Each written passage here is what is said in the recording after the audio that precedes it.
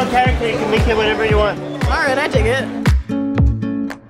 Allah is gay. You have a point. Allah is gay!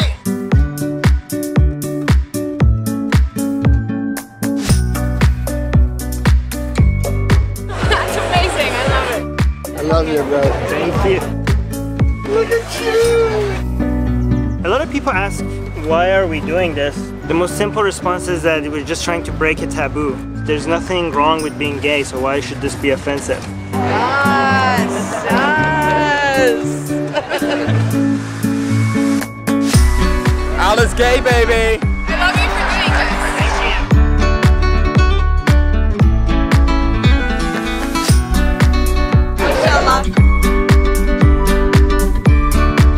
I actually kind of expected most people to be very supportive in Vancouver, and that was the case. I can't even count the number of people that were supportive, which is very nice. I think we just had like 2 negative reactions.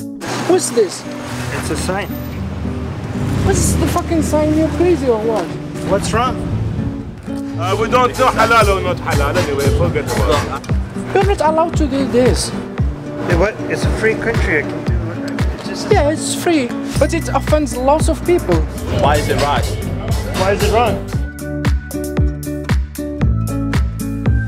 I think he is the bravest person here. It's a bold statement. This seems like a very simple thing to do here, and it is. There's not that much consequences for us saying something like this, Allah is gay here. But this is punishable by death in many countries. We just want to show to them, if they're watching, that there are places where you could get away with saying stuff like this and nothing can happen to you, and give them hope. Give them hope that if we can get away without a death penalty or imprisonment in a country like this, and not only be free to say it, we could show you how much positive support we got from people. There is hope for your country. Love has to win, and not just here, but everywhere.